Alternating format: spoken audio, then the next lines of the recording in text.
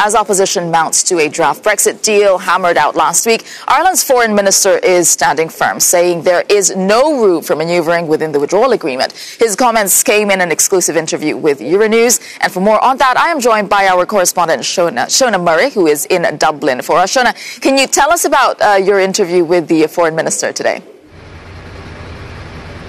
Well, as you can imagine, Tessa, things are quite guarded here. There's also a mood of anticipation because we know that Ireland has been at the epicentre of these Brexit talks. For 2 years almost, the negotiations have been taking place, and Ireland has huge stakes in this game. So the foreign minister I spoke to today said several things. First of all, he was quite critical of some of the tone of the Brexiteers and their simplistic language, as he put it, in relation to how easy this deal could be produced. He's also saying that he would love if the UK would remain in the European Union, but he wasn't calling for a second referendum. He said it was very clear that Theresa May said she doesn't want to extend Article 50. But I also asked him if there was any room to manoeuvre, because we've heard from MPs on both sides of the divide, Remains, Tories, Labourers, Brexiteers, that they claimed that they could actually change this withdrawal agreement. He said absolutely 100%. The deal is as it stays and it won't be reopened. Take a listen to what he said. The withdrawal treaty text is agreed. It's closed. The British government signed off on it. It's not going to reopen. If you reopen it for one issue, well then there's an avalanche of other asks, I'm sure, that different countries will have. So no, that text is closed. And let's hope that we can see a positive text now on what the future relationship is likely to look like by the setting of parameters today in that political declaration. Will the EU welcome the UK back with open arms and possibly extend Article 50? Theresa May has made it very clear she doesn't want to extend Article 50. So I think we probably need to talk less about the what-ifs here and talk more about what is actually on the table and agreed. But the EU would welcome the UK back? Oh, sure, of course we would. You know, I mean, we'd welcome Britain back in a heartbeat, in my view. Nobody wants Britain to leave. Everybody, in fact, you know, so many EU countries look to Britain for direction. The EU without Britain, for me, is a lesser place. And I would certainly, at any point in the future, would love to see Britain rejoining or being part of the European Union. But look, that is, you know, that's talking about the future in a way that doesn't reflect today's reality. Sometimes when I listen to hardline Brexiteers, they simplify Brexit into almost into you know, a totally unreal series of choices where Britain can have it every which way and where the EU will just have to suck it up. You know, and that kind of simplistic, in some cases macho language, doesn't reflect reality. You know, it is not in Britain's interest to crash out of the European Union with no agreements in a whole series of different areas when Britain and the EU together over the last 43 or 44 years have been putting hundreds of different mechanisms and agreements in place that can't just be pulled apart overnight. What would you say to the Remainers and Brexiteers, many of whom are willing to vote against this deal when they get the chance in December?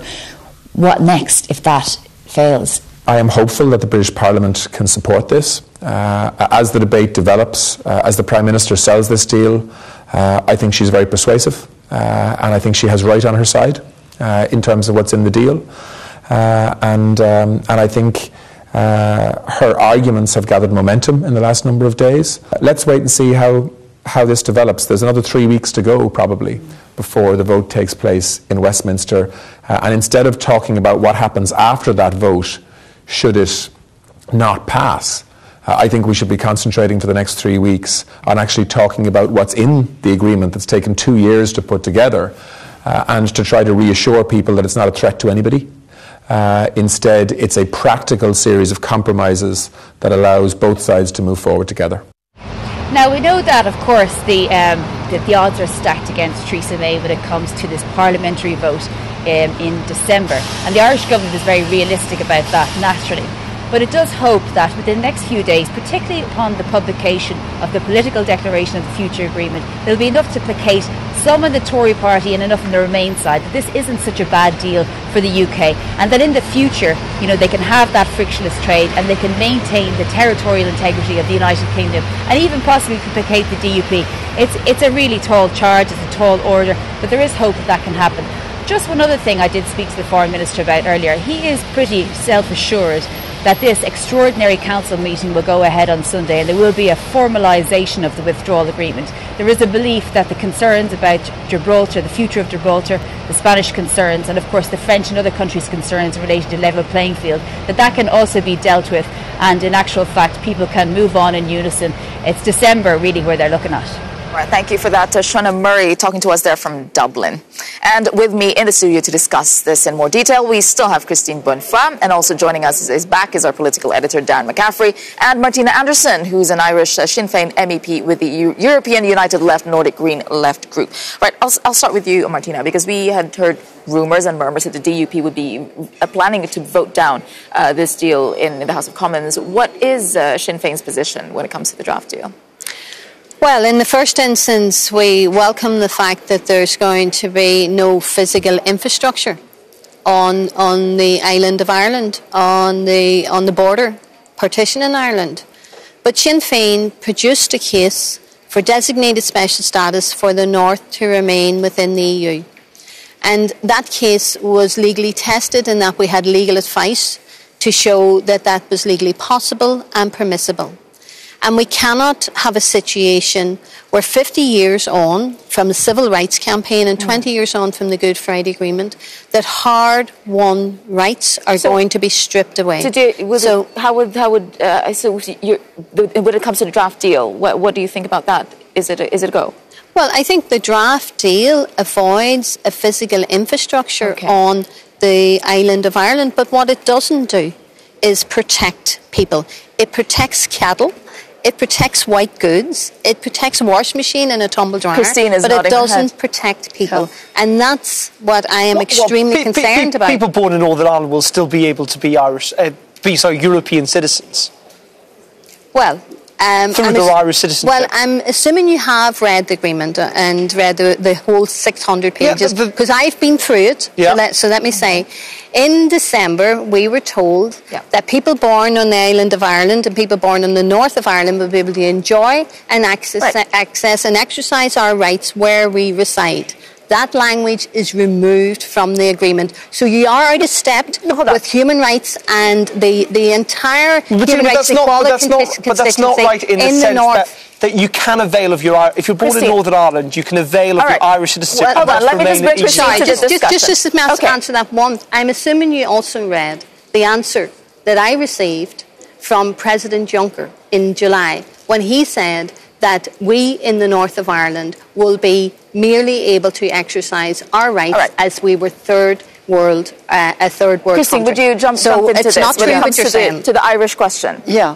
For us, I mean the Socialist and Democrats group, we were very concerned by the fact that we shouldn't come back to a very back history where Northern Ireland and Republic of Ireland were completely with this border. It was not bearable, and we were very cautious on this, on the agreement, and this is why we are looking at it. And just like you said, and just like I said before, the question of the single market, the question of economics is really dealt in this agreement, but the question of people, so you're not happy of humanity, the 3 million living in the United Kingdom, or the question of Ireland has to be really carefully read. So you think it's not complete yet?